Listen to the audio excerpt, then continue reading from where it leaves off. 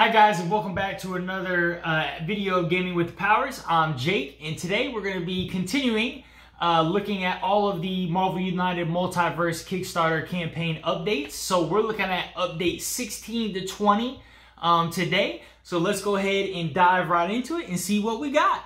So looking at update number 16, Sharp Blade, Sharp Aim, okay? The community has been successful in hitting the 710K mark, unlocking Crimson Dynamo. And next up on tap is Raza. I have never heard of Raza in my life. Raza Longknife is the last known surviving member of his unnamed alien race and a member of the Starjammers. I've never heard of him because he's a member of the Starjammers, and I've never heard of the Starjammers before. I'm not going to read all that. I'll just read some. Like the X-Men, he joined the Starjammers to fight for freedom during Vulcan's reign as the Magister of Shi'ar. Let's see. Raza was captured and made to host the symbiote ZZZXX, which forced him to commit horrific war crimes at Vulcan's command. Eventually, he was captured by Nova Prime, who used Nova Corps' resources to safely separate Raza from the symbiote, and Raza eventually rejoined the Starjammers. All right, so we got another Starjammer on deck. Let's see what we got. Raza Longknife is a formidable fighter for the Starjammers, fast on his feet and always ready for battle. His skill with a blade allows him to keep fighting thug after thug, while his marksmanship enables him to take deadly pot shots at adjacent locations. Is he a nod to like Gamora? Is he like the Gamora of the Starjammers? There's his model right there.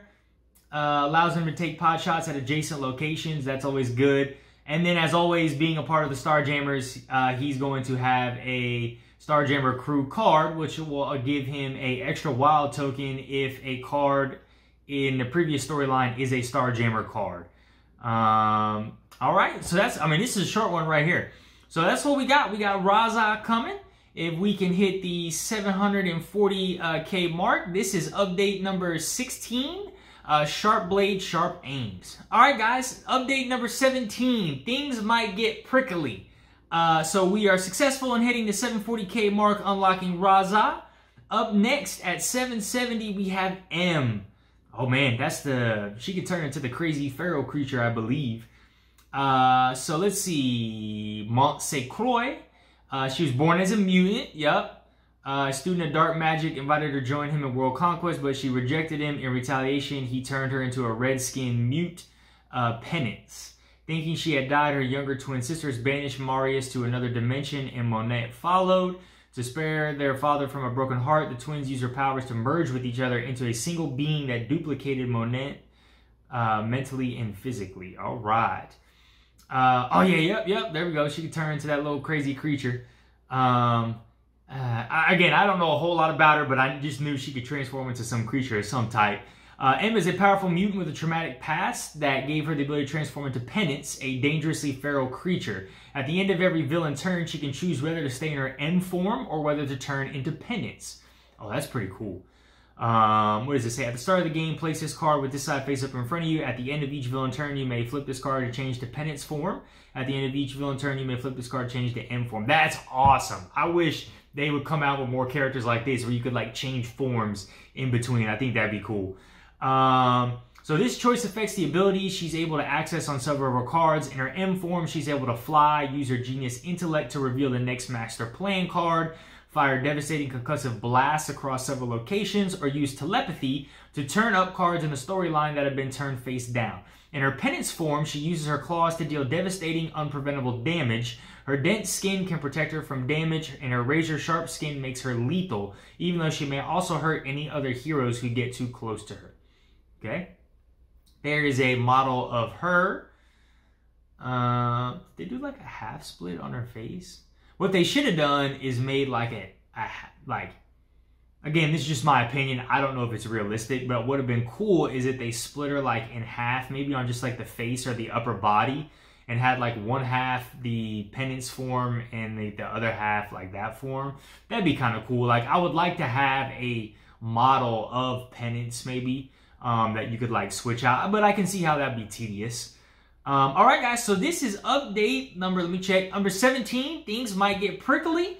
looking at the new hero M. All right, moving on to update number 18. The Mercenary has a bone to pick.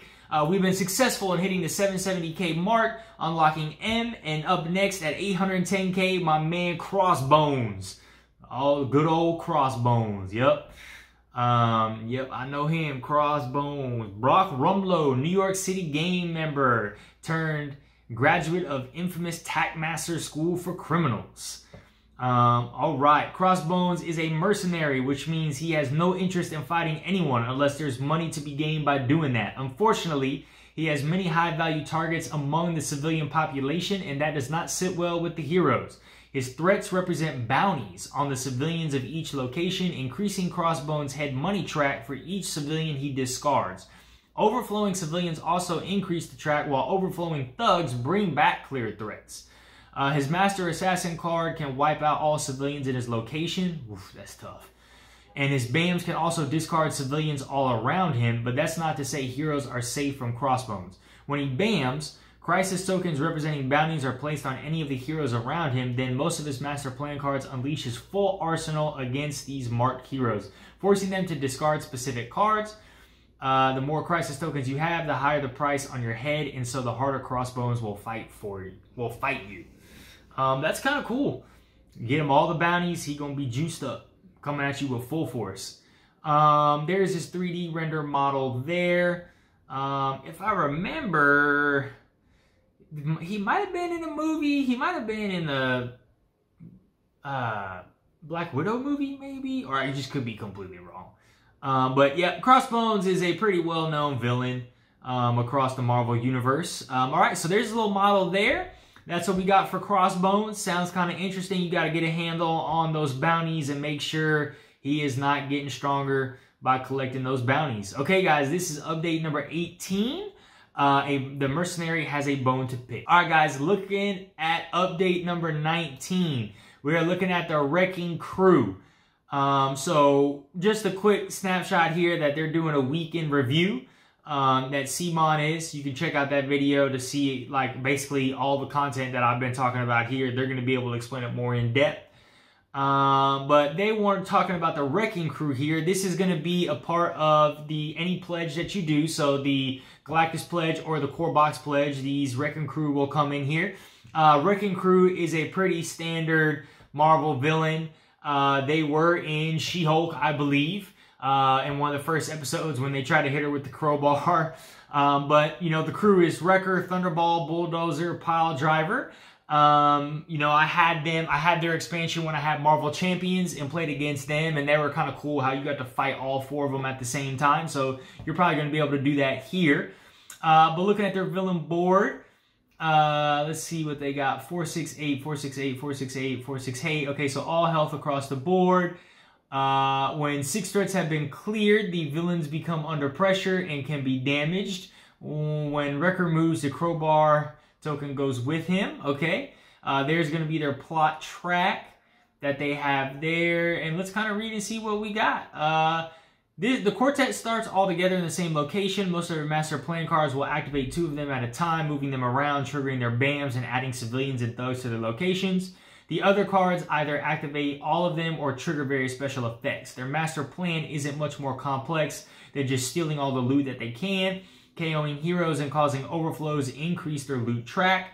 All of the threats and bank robberies, which the heroes must stop one by spending moves, attacks, and heroic actions before they can finally take on the Wrecking Crew directly.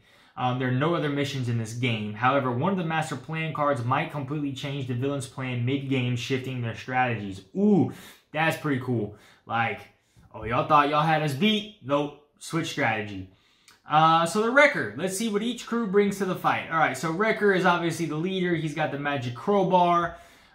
He carries with him wherever he goes. It empowers the other members, serves as a rallying point, and can bring back cleared threats. Wrecker is the toughest of the bunch, hitting hard with his crowbar and flooding his locations with thugs and civilians. All right, there's his model there. That's a pretty cool model right there. I'm not gonna lie. Thunderball swinging around a ball and chain. All right, Thunderball swings his ball and chain with surprising strength, being able to hit heroes in adjacent locations. If Wrecker's magic crowbar is nearby, his attacks deal even more damage. He also brings additional thugs to his aid. Alright. Pile Driver. I mean, I always thought he looked like a wrestler. He's basically just a wrestler. Pile Driver is fast and his oversized fists hit like a ton of bricks, especially if the wrecker's crowbar is nearby. He also endangers civilians in his location. You better watch out for them fists. Fist of Fury. And then, of course, Bulldozer, the Wish version of Juggernaut. I apologize for that statement if anybody's offended by that. Bulldozer is as tough as Wrecker. He chases the next hero wherever he may be and charges headlong into them, dealing extra damage if the magic crowbar is nearby to empower him. So note to self, separate the magic crowbar. Do not be near the magic crowbar or get rid of the magic crowbar if you can. And that is Bulldozer's game piece right there. All right, guys, so for update number 19, that was a look at the Wrecking Crew, what you can get if you back the, what you'll be getting if you back the, any pledge here, Okay, last one, guys, moving on to update number 20. This is going to be painted models, the core box, Galactus, and initial promos. So let's just take a moment to appreciate some of the examples of what character pieces you will receive in your pledge, what they can look like when painted. Granted, the folks at Big Child Creatives, the studio commissioned to create these inspiring paint jobs, are masters with the paintbrush, but these character pieces have a perfect combination of exaggerated proportions, striking poses, and amazing details. All right, so let's look at the core box here. Wow. That is amazing. Amazing work. That's Captain Carter, Ironheart. Man, look at those details on that paintbrush and like the finish on that. Loki. Dude, the shading on there is crazy. Mighty Thor, Jane Foster. That looks amazing. Spider-Man 2099. Dude. Man, this makes me want to like get these. Look, it's going to be expensive. Be creative. Please. Commission, paint all of my Marvel United stuff. It's probably going to be like $3,000. But this looks phenomenal. This is a superb job. Look at all this craftsmanship here. That is just beautiful. Emperor Doom. Oh, man, that's lovely. I guess that's Kang. I don't remember who that is. Maestro. Man, that looks good. The Wrecking Crew. Man, that's a good one right there. That's all good. Oh, we got the Galactus. Whoo! Look at that Galactus. Dude, that'd be worth it right there just to have that painted. Man, that's awesome. That's cool. Dang, these are just, I mean, this is awesome. Dude, this is like Big Child Creatives, man. Phenomenal job on this paint work. Iron Lad. Yep, okay, guys. Not really an update per se, but this is just kind of like they did this as a tease. That's what they did. They're like, hey, if you want to see how good these things look when painted, we commissioned the company to do this. If you want to commission them, it's probably going to cost you thousands and thousands of dollars. So if you don't want them to look this good, then try it yourselves now. Now, again, they didn't say anything in the update how much it costs.